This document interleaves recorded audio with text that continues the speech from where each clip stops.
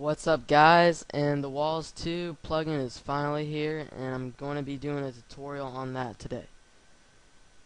Alright, and I did a tutorial on the Walls 1 plugin, and that didn't turn out so well. It wasn't a well developed plugin, but this one actually is, and I'll be going step by step with it. So this is updated for their second map, the Walls 2. And for this plugin, you can change the time for when the walls drop.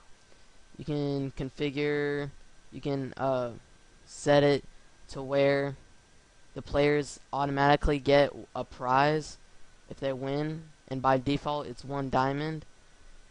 You can change them if you want to allow them to break blocks. And the walls map, it automatically restarts after every game. And this is very helpful, and this is a really good plugin. Alright, first thing you want to do is you want to click download, and you want to click download again.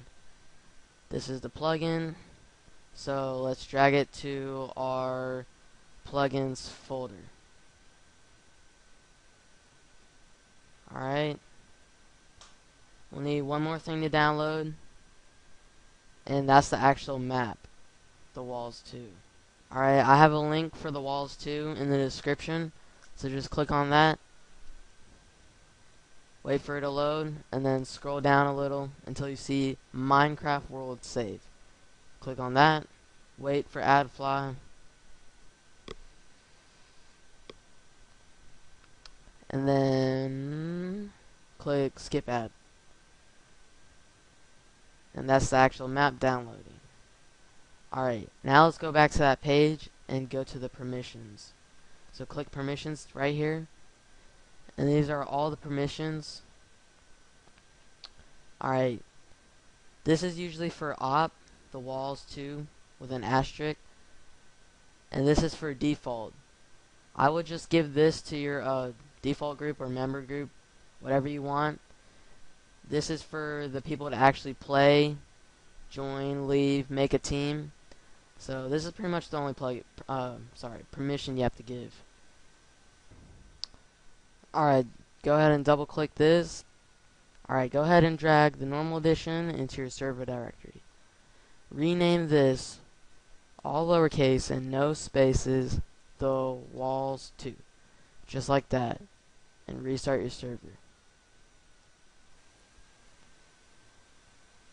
So once you've actually restarted your server, go to your plugins and double click the Walls 2 so we can edit how you want your plugin to run. Alright, so automatically you'll see general and the world. Keep this as it is, because that should be the name of your world. If you want monsters to be on there, then put true. If you want a prize to be on there, then put item, or you could put money. For the item, type in the item ID right there. For the money, type in the money amount. Alright, game. Game is for if you want it virtual or not. So if it's virtual, then it doesn't use redstone, and you can actually change when the walls drop. So that's 35 minutes, but we'll put, when the walls drop, we'll put it to 15 minutes. Alright, and this will tell you every 5 minutes when the walls are about to drop. If you want to change it to 10 minutes when the walls drop, that's fine too. Locations, if you want the lobby to be where you want it, then you'll set the coordinates. So XYZ, so let's say it's 300, you'll do semicolon, the Y coordinate, semicolon, the Z coordinate. So like that. Alright, but I'm not going to have a lobby. And you can change the timer settings. Once you're done, save it and restart your server. Alright, after your server is restarted, get on Minecraft. So,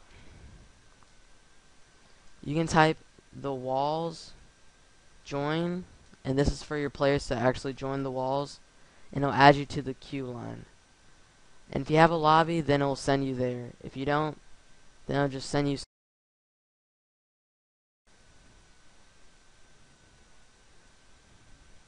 So you'll need at least 2 players to start the game. But if you want to automatically start it, then just go ahead and type in the walls start. You need at least 2 players, and it'll say there must be at least 2 teams. So this plugin is very good, and I recommend getting it.